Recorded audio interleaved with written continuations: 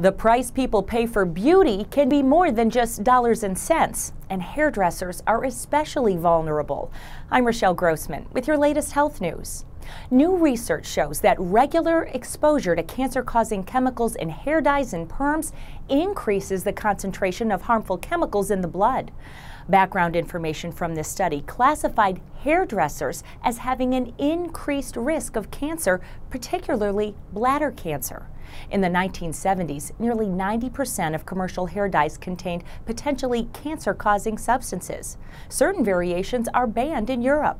Hairdressers should be sure to wear protective gloves and to avoid contact between hair dyes and the skin.